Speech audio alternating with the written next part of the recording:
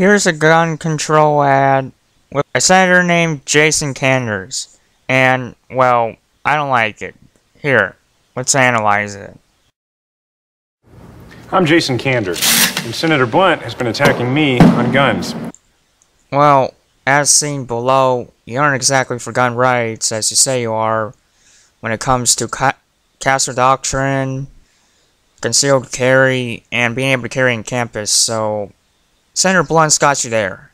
Well, in the Army, I learned how to use and respect my rifle. Why do these gun control types always bring up their time in the military? Like, what the hell does military service have to do with civilian gun ownership? It's civilian gun ownership, not military gun ownership or use, civilian gun ownership. Soldiers don't even own their weapons, that they belong to the armory of this state. So, there's no valid comparison. In Afghanistan, I'd volunteer to be an extra gun in a convoy of unarmored SUVs. That's nice, but once again, irrelevant. And in the state legislature, I supported Second Amendment rights. That's completely contrary to what this says, but... I also believe in background checks, so that terrorists can't get their hands on one of these. Whoa, wait a second. Is this guy for real? Is this fucking asshole for real? I support background checks so the terrorists can't get their hands on one of these. That is absolutely fucking moronic. Hello? Terrorists have weapons anyway, okay? And we already have background checks, and the AR-15 is shit to terrorists who have full autos made past 1986. Oh yeah, and by the way, the Hughes Amendment. You can't get full autos made past 1986. Terrorists can, since they break the rules and live in a totally different region in the US.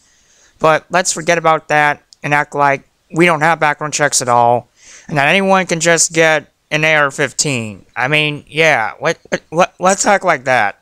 I approve this message because I'd like to see Senator Blunt do this. Okay, being able to field assemble a rifle blindfolded. Yeah, being able to assemble a rifle blindfolded, I have to admit, that's pretty cool, but that's irrelevant. That's irrelevant to this entire topic of gun rights.